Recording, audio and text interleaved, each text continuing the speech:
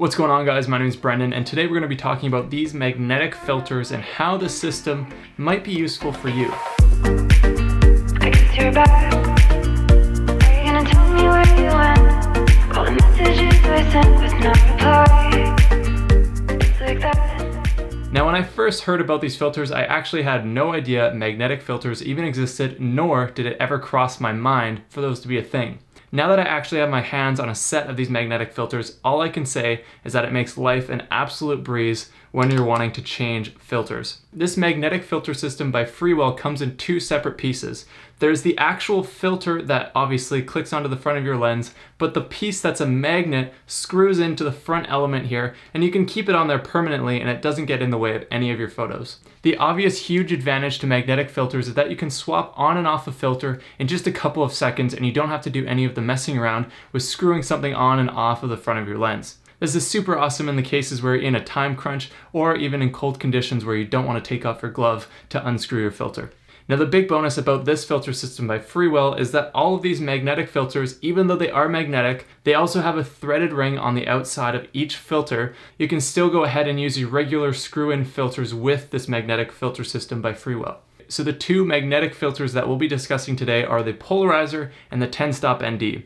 Now, for this 10-stop ND, we're going to compare it against one of my most used 10-stop NDs that's around the same price as this one. It's the Nisi 10-stop ND. Both of these filters are around $100, so I'm going to see how both of them compare to each other and if this magnetic filter system actually makes any difference to me.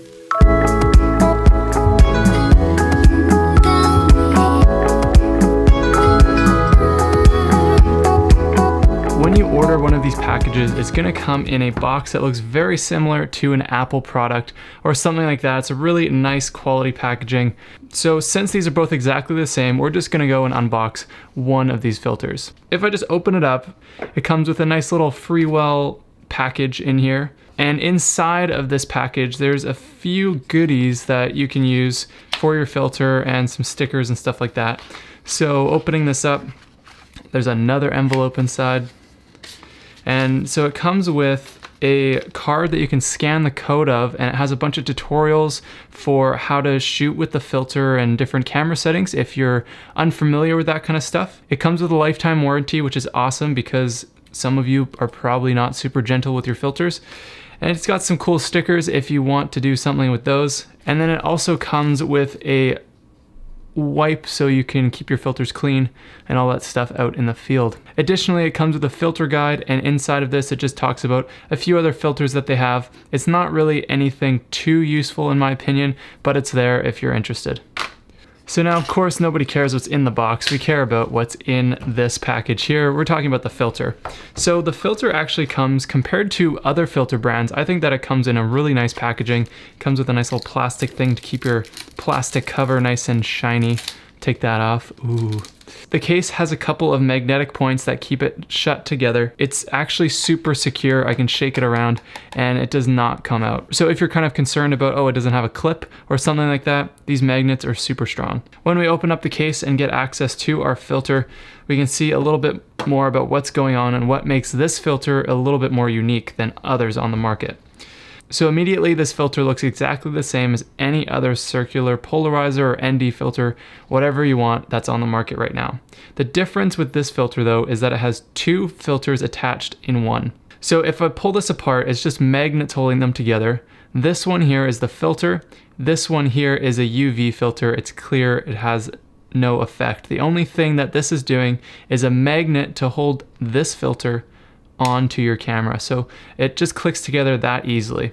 This magnet feature is a huge advantage when you're wanting to speed up the whole process of changing filters, and especially when the light is fading, that kind of stuff. These magnets would definitely come in handy. Now, moving on to this little piece here, I actually wasn't sure what it was when I first was looking at it. I thought it was sort of some kind of decoration, but it's actually a lens cap, because with these filters, whether you keep this polarizer, ND filter, whatever on your camera, or you're just using the UV filter, you can't use your native lens cap with this setup. So that's what this comes in for. This little piece here works as a lens cap that also just magnetically snaps on to either the filter or the UV filter, just to protect everything and the front element of your lens, since your native lens cap again will not fit with these filters on the front of your lens element.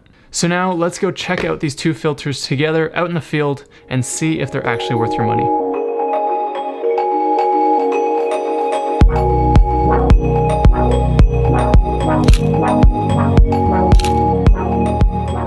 So to decide whether this filter is actually worthwhile or not, I'm going to compare it to my other filters that I constantly use by Nisi, which are another circular 10-stop ND filter. So I came out here to Cascade Falls to test this out. So the photo you're looking at right now was taken with my 10-stop ND by Nisi, which has a little bit of a purple color cast. Now comparing that to the Freewell 10-stop ND, you notice it has a green color cast. And then now comparing that to no filters at all, it becomes a little bit more obvious. So here's Nisi to no filter, and here's Freewell to no filter. The color cast in each filter is quite obvious compared to no filtration at all, but all of this is easily fixed with some post-processing. Now that we've gone and tested these two ND filters and we know that the Freewell has a little bit of a green color cast, let's go and test this polarizer out. So the thing with these magnetic filters is I was kind of nervous of how strong these actual magnets are. Would I have any issues of accidentally bumping off my filter, having it roll off a cliff and I never see it again? So I wanted to put those fears to bed, and I did that by taking this filter rock climbing with me.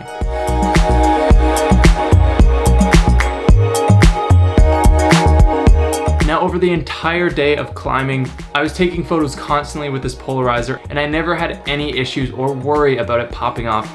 These magnets are actually a lot stronger than you might assume, and even just trying to pull these two filters apart right now is actually quite difficult. The other great thing about this filter is since it is in two pieces, I could rotate this polarizer with no worries of accidentally unthreading the filter and dropping it off a cliff.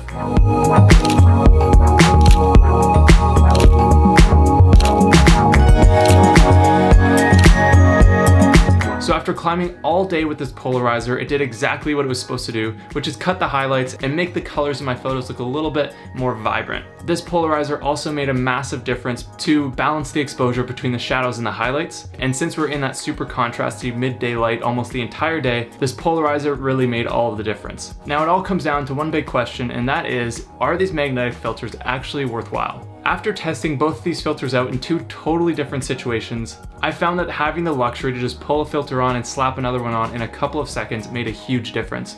Just because I was curious, I did a side-by-side comparison to see how long it actually took me to screw on a regular filter versus change a magnetic filter.